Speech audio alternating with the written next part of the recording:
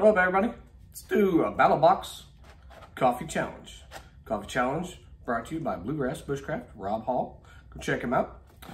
And this was in the most recent Battlbox. It is a pour-over coffee setup from Kuju Coffee, founded by two Eagle Scout brothers who got tired of instant coffee while camping. We created the pocket pour-over in 2015 so we could brew delicious coffee. Could brew delicious pour-over with ease. Man, I just want to add coffee. On every trip and outdoor adventure. Now we never leave the house without a stash. So let's open her up. Okay, so what you get with it is 1, 2, 3, 4, 5. You get 6 individual packets. Now, as opposed to other pour-over setups like, you know, normal, I don't have one. Oh, well, here, I got this one. Like this one here that, you know, I put a little filter in or something like that. And then add the coffee. This is an all-in-one, so this is a one-timer. Let's open her up. Woo, man, I can smell that coffee. It smells super good. All right. Now it's got a little thing right up there. I don't know if it says open. And then it's got the wings to go on your cup. I'll show you guys.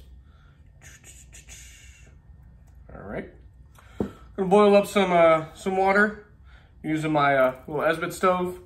Don't forget about that little modification I did where I just drilled out the rivet down here on the bottom so that I can just put a little bolt down here with a little nut so I can take it out.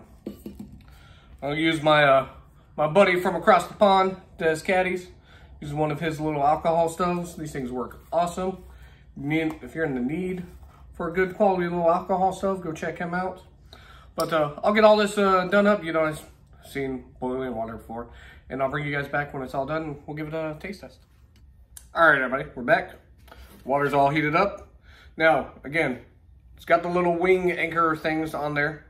And then it's got where it has the directions pointing that way to open. So let's open her up.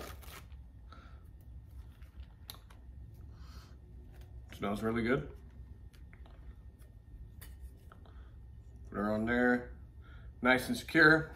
I'm gonna try to do this without burning myself, but I don't have my shirt on, so. I like to wet my grounds just a little bit.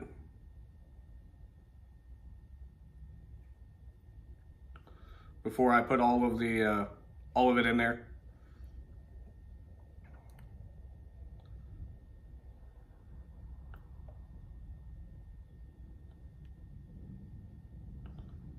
And then we just let it go. Bring you guys back for the actual taste test. All right, everybody, I'm back. I've let it cool off because I don't like to burn myself when I'm drinking coffee, so here we go.